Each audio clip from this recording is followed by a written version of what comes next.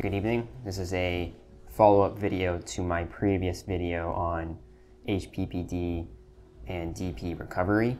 So in that last video, I think I covered well enough for my comfort level how I got HPPD and DP, but I didn't elaborate on a couple things. So I'm hoping to do that here in line with some questions that I got on the first video. The first thing that people wanted to know more about were my symptoms. I believe in the first video I talked about how I had the usual list of symptoms that you might find when you look online and compare to others, such as visual static, halos, trails, blue light entopic phenomenon, all of which contributing to that feeling of depersonalization or being stuck behind your eyes. One thing I didn't highlight though was that I suffered from anxiety, panic, insomnia, all at first. And that's important to mention because I'm going to be elaborating on the role that those played in the whole complex of HPPD and DP. Another thing people want to know about as a side note is whether or not I ever had a flashback. No, I did not ever have a flashback. And in the same vein, people want to know if I am completely restored from these symptoms. I only occasionally and momentarily notice some visual symptoms. Since I no longer attach any importance to them, they are transient, dissipating from my perception quickly. So I don't feel the need to practice any therapeutic techniques presently, and so I consider myself completely recovered for that reason. Visual snow is really the only thing that I notice at night, mainly from time to time, but yeah, not nearly as much as I used to. I used to see it all over any dark surface, even during the day. I think it's perfectly normal to see a degree of this. My girlfriend, my friends who've never felt they've had HPPD or DP can see a degree of visual snow in their vision. I think that to an extent it's perfectly normal, and so the fact that I still see it, I don't think that that's a sign that I still have HPPD or DP, especially if I'm not suffering from that. To kind of paraphrase, another question I got was, what do you think causes HPPD? I think I touched on this in the first video, but maybe it was a bit indirect in the wording. So just to kind of recap, but also elaborate further from a high level, it is my theory that HPPD and DP are perceptual disorders stemming from maladaptive attentional bias, which is rooted in a vicious fear cycle. So let's unpack this a little bit. Psychedelics cause you to focus internally by entertaining you with their side effects. This is fine, but since our natural tendency is to focus externally, encouraging a tendency to focus internally through repeated use of psychedelics can cause changes to our baseline perception moving forward, which can clash with our historical baseline, causing us to feel different or disordered. And we feel this way primarily because there is noise in this new perceptual vein that was previously filtered out. That's importance was collaterally raised in the hierarchy of our attention when our baseline perception shifted to be more internally focused, as I just mentioned. By fearing this noise, we keep it in a raised position in our perception. Stop fearing your symptoms and you will perceptually forget about them. Forget about your symptoms and you will effectively recover. This was the message of my last video. One symptom that people seem to want to focus on in particular was the general numb feeling that comes with all this, the general diminishing of your senses. You should know that your senses have not been diminished or damaged. Your brain is just preoccupied with itself, internally focused, causing you to subconsciously pay less attention to your senses. Once you train your brain to prioritize focusing on the outside world again, focusing externally, your senses will naturally come back as strong as ever. What causes people to experience this more than others? Further, what causes some to get and to stay stuck in this condition longer than others? Generally, after doing drugs, there is going to be a natural refractory period in which your brain's receptors are desensitized and need a bit of time to bounce back. This is normal. They've been exerted beyond their natural levels. Everyone's brains are different to an extent, as is common knowledge.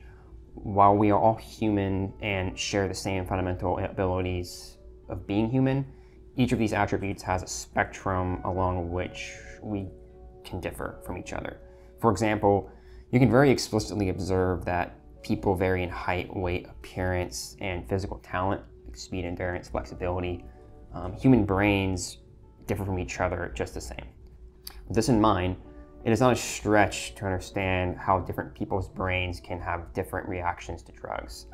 How some people can do psychedelic drugs and bounce right back, while others who are not as durable experience a refractory period before feeling normal again. And some a long refractory period. But then this begs the question, why are you still feeling this way after many years? Why hasn't your brain bounced back? By the same token, people differ along personality traits. Those high in introversion, natural tendency to focus internally, and those high in neuroticism, natural tendency to obsess over insecurities, are relatively more susceptible to HPPD and DP as a result of drug usage. You can become psychosomatically stuck in your symptoms because you reinforce them with the hypervigilant attention you give them.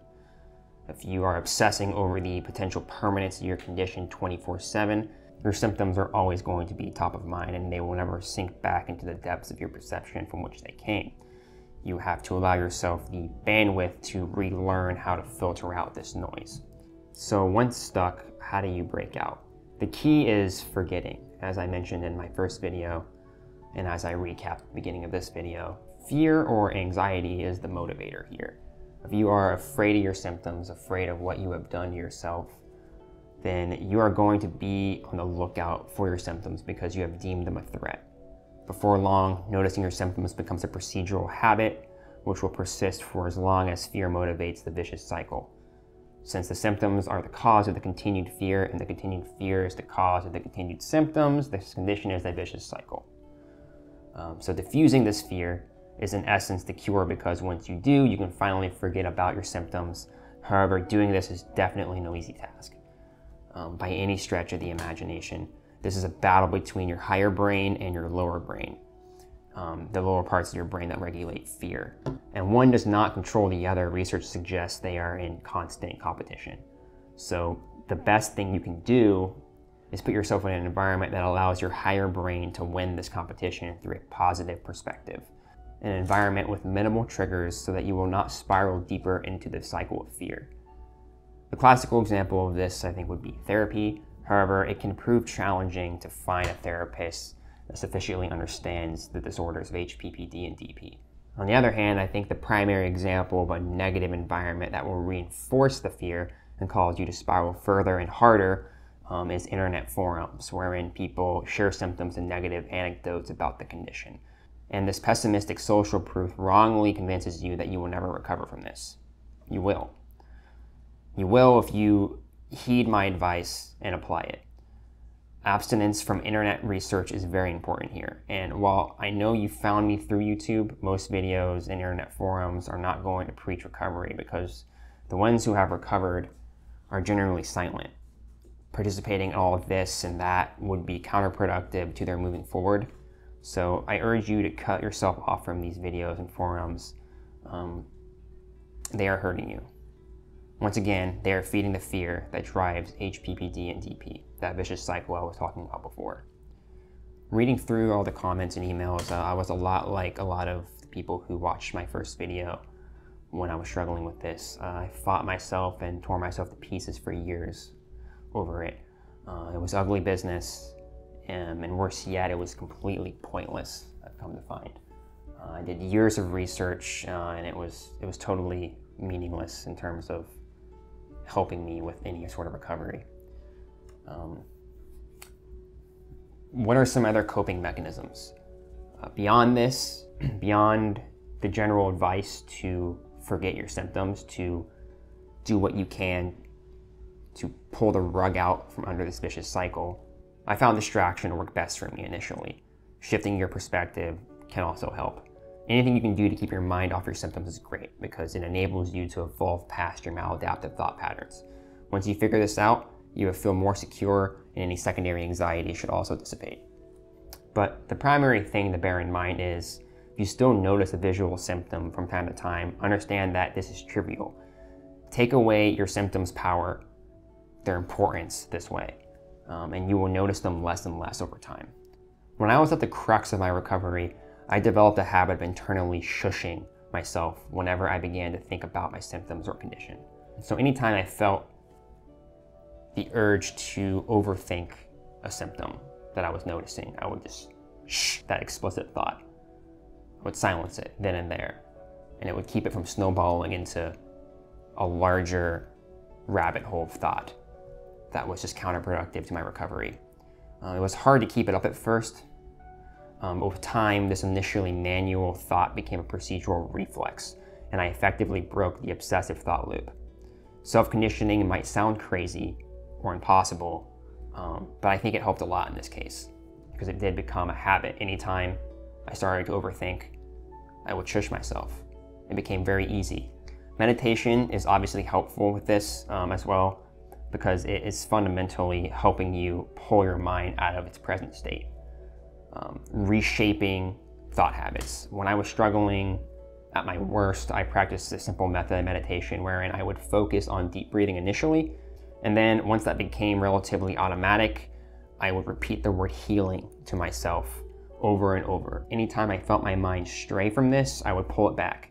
Worried thoughts about my symptoms would try to creep up, but I would interrupt their ascent with the word healing.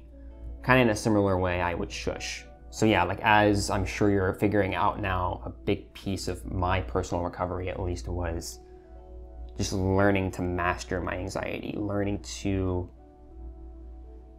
set up guardrails around my psyche to an extent to keep out the negative thoughts that were keeping me stuck.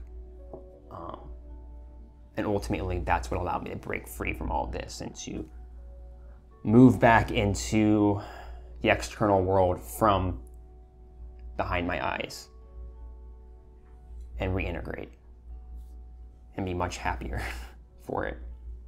One viewer of my last video, AJ0101395, commented about Vipassana meditation. I'm not sure if I pronounced that right, but it preaches a mantra of what we resist will continue to persist. Take the middle way. Don't crave what feels good. Don't push away what feels bad. Being present to it without reacting will change the relationship to it. I think this is a really applicable thing for someone struggling with HPPD or DP, because it encourages you to face what is bothering you and become comfortable with it. And in doing so, you take away any fear associated with it and effectively any suffering caused by it. Something else kind of in this vein, but is sort of extremely controversial, is immersion therapy, right? So HPPD, DP is in a way a form of post-traumatic stress. Being the chronic stress you've incurred and continuously re-experience post versus pre-bad drug experience. Immersion therapy works notoriously well as a PTSD treatment. After I got HPPD and DP, I personally feared and demonized drugs and didn't touch anything for years. Overall, it's hard to say if that was a good decision or not. My mentality was definitely far too obsessive to be healthy, but not being on drugs kept my state of mind stable, which enabled me to rebalance myself.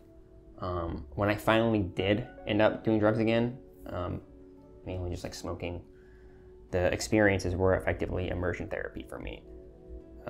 And I was finally able to let go of the deep, deep fear that held me back for so long, and that was contributing to this vicious cycle, contributing to keeping me stuck in the torment of HPPD and DP. So my advice to you is to stay off of drugs until your mind is balanced again. This will take some time, but do so with the understanding that abstinence is not a direct answer to recovery here. Doing the drug, any drug, It's not going to set you back in your recovery, as I see a lot on these forums. Because while drugs may have been the catalyst for this condition, they are not what is keeping you stuck. Ultimately, it is my position that this condition is psychological. So technically, you could do drugs if you can process them effectively enough, for lack of a better word. I urge you to rewatch the last minute of my first video, where I hint that certain personality traits inherently react negatively to psychoactive drugs, and reflect on yourself, your situation with this in mind.